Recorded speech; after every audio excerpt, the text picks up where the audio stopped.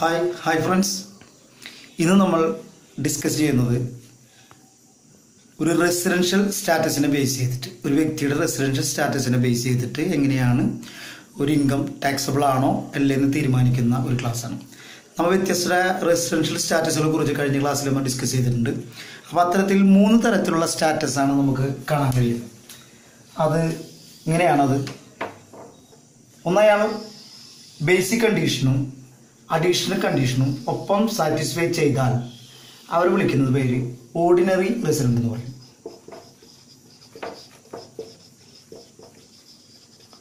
Basic കണ്ടീഷനും ഒപ്പം തന്നെ additional കണ്ടീഷനും satisfy ചെയ്ത് കഴിഞ്ഞാൽ അവർ വിളിക്കുന്ന പേര് ഓർഡിനറി റെസിഡന്റ്.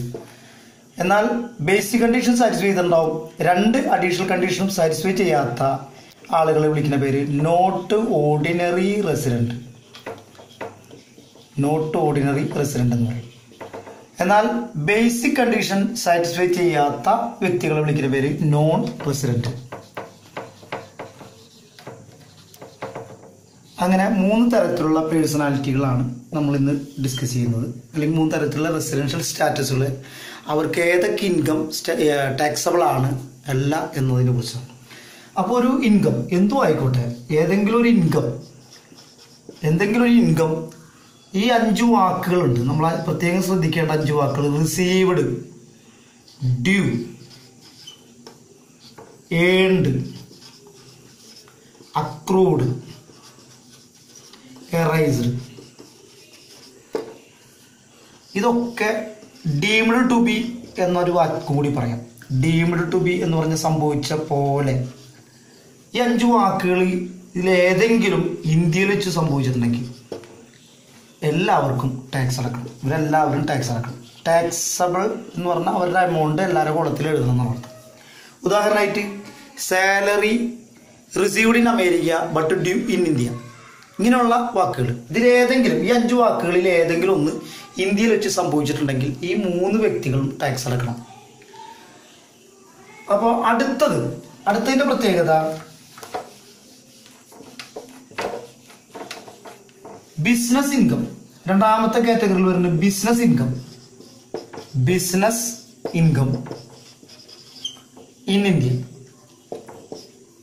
അതായത് ഇന്ത്യയിലെ ബിസിനസ്, അതിൻ്റെ കൺട്രോളോ സെറ്റപ്പോ പുറം ദേശത്താണെങ്കിൽ പോലും ഇന്ത്യയിലത്തെ ബിസിനസ് ആണെങ്കിൽ അത് 3 പേർക്കും ടാക്സബിൾ ആണ്. 3 പേരും ടാക്സ് അടക്കണം. ടാക്സബിൾ 3 പേർക്കും ടാക്സബിൾ ആയിരിക്കും. അടുത്തത് 3ാമത്തെ കാറ്റഗറി എന്ന് പറയുന്നത് business income outside India. Business ഇന്ത്യക്ക് പുറത്താണ്, എന്നാൽ but controlled from India. Business ഇന്ത്യക്ക് പുറത്തും ഇന്ത്യയിൽ വെച്ച് കൺട്രോൾ ചെയ്യുകയും ചെയ്താൽ ഇവർ 2 പേര് മാത്രമേ ടാക്സ് അടച്ചാൽ മതി. നോൺ റെസിഡന്റ് ആയിട്ടുള്ള ആളുകൾക്ക് ടാക്സ് അടക്കേണ്ടതില്ല. ഇത് തമ്മിലുള്ള വ്യത്യാസം എന്താണെന്ന് വെച്ചാൽ, ഇത് ഇന്ത്യയിലത്തെ ബിസിനസ്സാണ്, അതിന്റെ കൺട്രോൾ എവിടെയായാലും 3 പേരും ടാക്സ് അടക്കണം. ഇത് ബിസിനസ് ഇന്ത്യക്ക് പുറത്തും കൺട്രോൾ ഇന്ത്യയിലാണെങ്കിൽ ആദ്യത്തെ 2 പേര് മാത്രം ടാക്സ് അടക്കണം. അടുത്തത് 4ാമത്തെ കാറ്റഗറി എന്ന് പറയുന്നത് ബിസിനസ്സും പുറത്താണ് കൺട്രോളും പുറത്താണെങ്കിൽ. 4ാമത്തെ category business outside India, control also outside India, control also outside India. ബിസിനസ്സും പുറത്താണ് കൺട്രോളും പുറത്താണെങ്കിൽ ഇയാൾ മാത്രം ടാക്സ് അടച്ചാൽ മതി. ആദ്യത്തെ കാറ്റഗറി ഓർഡിനറി റെസിഡന്റ് മാത്രം ടാക്സ് അടച്ചാൽ മതി, മറ്റ് 2 പേരും ടാക്സ് അടക്കേണ്ടതില്ല. അടുത്തത് 5ാമത്തെ കാറ്റഗറി എന്ന് പറയുന്നത് മറ്റെന്തെങ്കിലും ഇൻകം, അതർ ഇൻകം. വേറെ ഏത് ഇൻകം ആയിക്കോട്ടെ, അതൊരു ഡിവിഡൻഡ് ആയിക്കോട്ടെ, ഇൻട്രസ്റ്റ് ആയിക്കോട്ടെ, ക്യാപിറ്റൽ ഗെയിൻ ആയിക്കോട്ടെ, അഗ്രികൾച്ചർ ഇൻകം ആയിക്കോട്ടെ, അങ്ങനെ എന്ത് ഇൻകവും ഇന്ത്യക്ക് പുറത്തുനിന്ന് കിട്ടുന്ന ഏതൊരു ഇൻകവും ആദ്യത്തെ ആൾ മാത്രം ടാക്സ് അടക്കണം, മറ്റുള്ളവർ tax അടക്കണമെന്നില്ല. Other income outside India. ഇന്ത്യക്ക് പുറത്തുനിന്നുള്ള ഏതൊരു ഇൻകത്തിനും ആദ്യത്തെ ആൾ മാത്രം ടാക്സ് അടക്കണം. ആറാമത്തെ കാറ്റഗറി എന്ന് പറയുന്നത്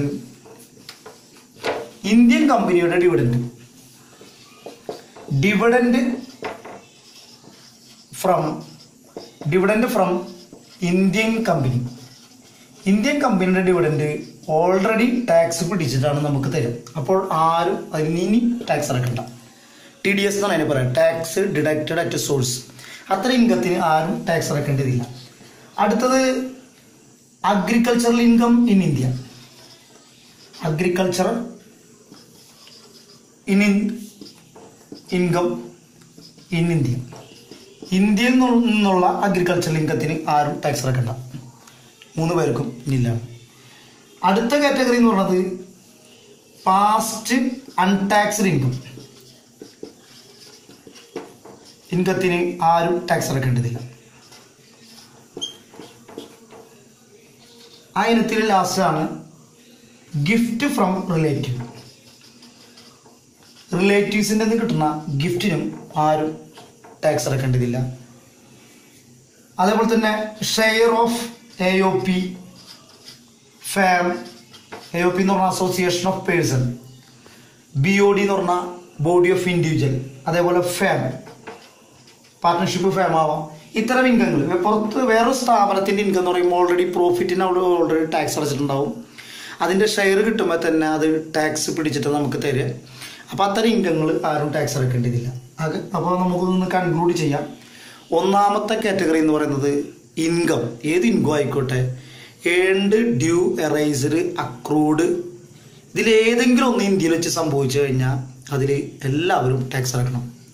അടുത്ത കാറ്റഗറി എന്ന് പറഞ്ഞാൽ ബിസിനസ് ഇൻകം ഇൻ ഇന്ത്യ. ഇന്ത്യയിലത്തെ ബിസിനസ്സിന് അതിൻ്റെ കൺട്രോളോ സെറ്റപ്പോ അതെവിടെയാണെങ്കിലും പുറം രാജ്യങ്ങളായിരിക്കാം എങ്കിൽ പോലും ഇന്ത്യയിലത്തെ ബിസിനസ്സിന് എല്ലാവരും ടാക്സ് അടക്കണം.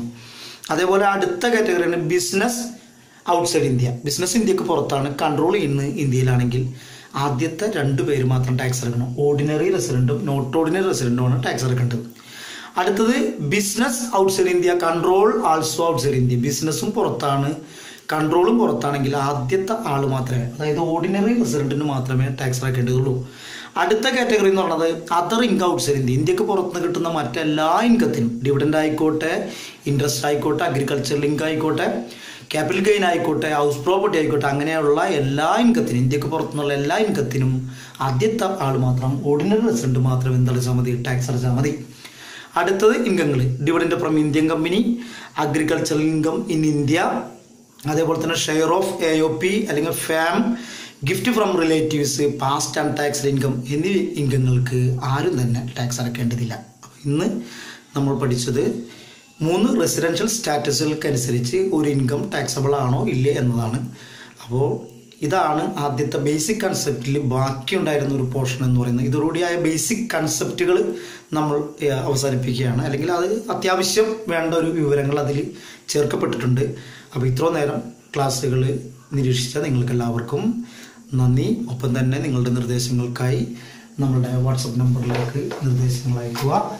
എല്ലാവർക്കും ഒരു നല്ലൊരു ദിനം ആശംസിക്കുന്നു. നമ്മുടെ വാട്സപ്പ് നമ്പർ എന്ന് പറയുന്നത് 9745064712. കഴിഞ്ഞ ക്ലാസ്സുകൾ നിരീക്ഷിച്ച എല്ലാവർക്കും പ്രത്യേകം നന്ദി പറയുന്നു. നിങ്ങൾ പറഞ്ഞ നിർദ്ദേശങ്ങൾ അടുത്ത ക്ലാസ് തുടങ്ങി അത് പ്രാവർത്തികമാക്കാൻ പറ്റുന്ന, ബോർഡ് യൂസ് ചെയ്യാതെ അത് എഴുതി കാണിക്കുന്ന ഒരു മെത്തേഡിലേക്കാണ് മാറ്റാൻ ആണ് പലരും നിർദ്ദേശിച്ചിരിക്കുന്നത്. അപ്പോൾ നിങ്ങളുടെ നിർദ്ദേശങ്ങൾക്ക് എല്ലാവിധ പിന്തുണയ്ക്കും ഒപ്പം തന്നെ നന്ദി പറഞ്ഞുകൊണ്ട് നിർത്തുന്നു. നന്ദി.